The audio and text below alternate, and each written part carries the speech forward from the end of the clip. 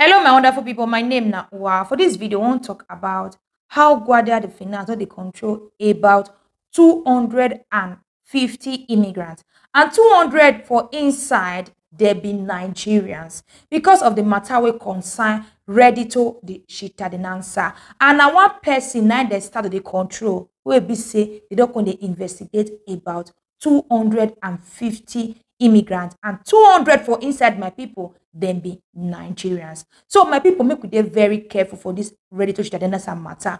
People see they now we see get that card. They never complete 10 years for Italy. They're not quite all right. They call me. I will still tell them, you never complete 10 years. Go cut by yourself. Go say, sister, but I get children. I want to take up my children. My brothers, my sisters. I wish government not bring RODC come out. You for not fit take care of your children by yourself without the help of government. Make we not put ourselves for trouble. For something will give us problem later. The other story where I bring come out that way be say that Nigeria sister, he send the document, go give person help and do a yellow card. They first do and they reject and they send a message. But no, say they go use the document, do another one again, accept her. That woman come they collect the money. When I post the video, nobody say they say no, they possible, not they possible.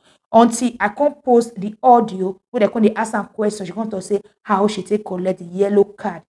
Even without that woman present, but if you collect her. Different things they happen for this country. What do you believe say it not go happen?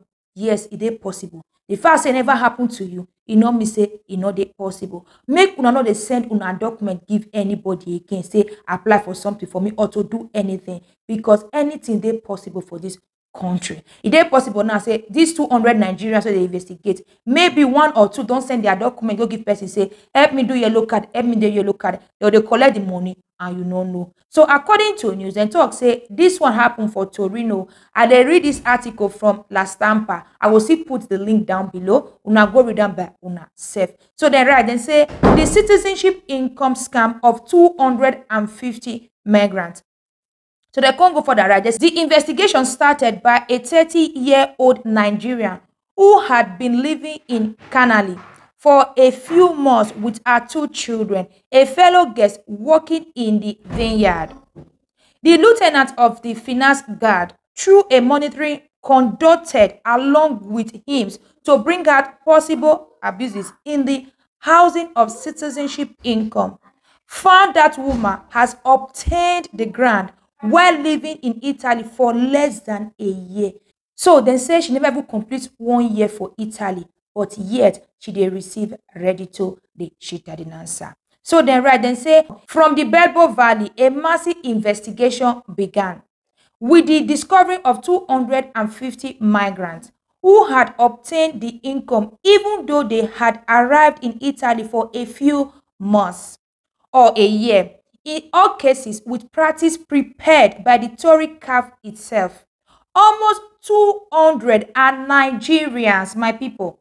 The other skinny ones, because of this RODC wahala, some people they bring muta for them of 20,000 euros, 10,000 euros, 15,000 euros, 5,000 euros. May they come pay back the money they don't collect. Some they don't have they pay the money small. At the same time, Guardia the finance still bring letter for them, make they come court. So they go still take lawyer, we go still defend them.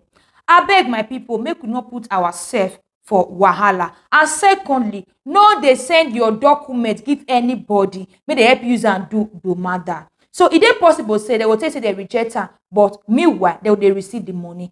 For the case of that woman where it happened to, how will you not be letter for me she can't pay the money? She for no say person use a document, apply for RODC, they collect the money. Now abroad we dey so make we dey very careful with our document, with our identity, because if anything happen, now you government go hold, now your document dey there, now you go dey wahala, now you go pay the money back, now you go get court case, now you go affect for your document or in anything. If they to go for jail, now you go still go. So my people, make we open our eyes, make we dey very careful. May God help us. Thank you and remain blessed.